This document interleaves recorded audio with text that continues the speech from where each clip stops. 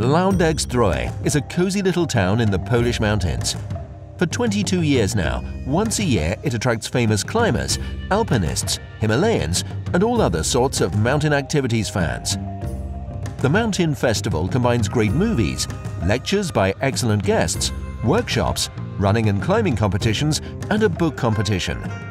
Let's just name some of this year's guests: Adam Ondra, Alex Honnold, Villanueva with Favresse brothers, or Alex Txikon. These are the stars who could not be seen together at any other European festival. In Lądek, they have the possibility of meeting with legends of the Polish Himalayan team. Their members became frequent visitors to the festival: Voytek Kyrtyka, Krzysztof Wielicki, Piotr Pustelnik, or Adam Bielecki. Lądek is an excellent meeting place itself. The spa area of the town barely offers a few cafes and restaurants or bars, which makes all attendees of the festival eat, drink, and feast together. Lecturers, after their talks, just stroll among viewers and are eager to talk, pose for pictures, give autographs.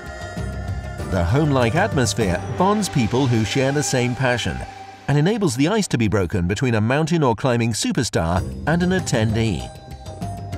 Organizers also took care of ensuring workshops and kindergarten for kids, who can enjoy these while their parents participate in other festival events. There is also a free campsite and a bus transporting visitors from the biggest Polish cities. On Saturday, there are concerts by the biggest Polish stars, which itself could be a reason to visit the town. This year, the festival hosted a record amount of viewers, over 5,000. Even Alex Honnold could not be more astonished by the view of the audience awaiting him in the big tent, the main spot of the festival. Wow, that is madness! So many people came here to the end of the world? In general, Lądek likes to surprise its visitors. Despite the September pouring rain, a cheerful and heated audience. Despite the end of the world, crowds appearing at each of the lectures. Despite the crowds, a feeling of community and home-like atmosphere. Piotr Pustelnik, the director of a film about a winter expedition on Everest, named the event as the Mountain Woodstock. It is worth being there to see and take part in it.